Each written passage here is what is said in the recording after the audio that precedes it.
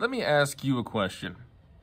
If you were to open up a human mind, you were to take out a person's brain and you were to cut it open, what would you find inside? Well, you would find fat. You would find different types of chemicals. You would find proteins. You would probably find, of course, some blood and different types of elements, correct? Okay. Now, if all that we are, if our brains are nothing but these different components interacting with each other, does that mean that our thought process has any real meaning, any purposeful meaning? Can we actually even trust these particles that are in our brain? And if you say yes, then on what basis do you say yes?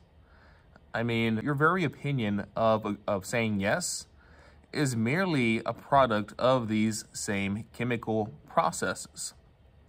So you're using chemical processes to say that chemical processes are valid, that they have worth, that they have any moral value, that they can make moral decisions, that they can determine the truth about the reality around it.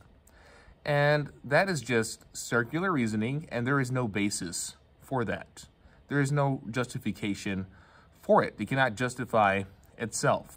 According to this very same worldview, people don't even have control over what they think or how they act, because they can't control the fluids and the stimuli that is reacting in their brains. So they don't even have the free will to determine what they believe or what they think.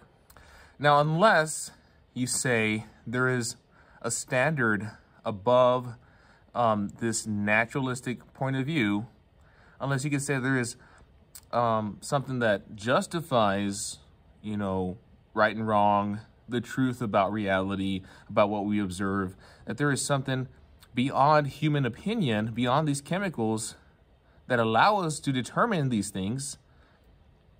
If you can say that, then you can say that this representation, this higher standard, is the mind of God. This is the mind of God at work, okay? This is abstract.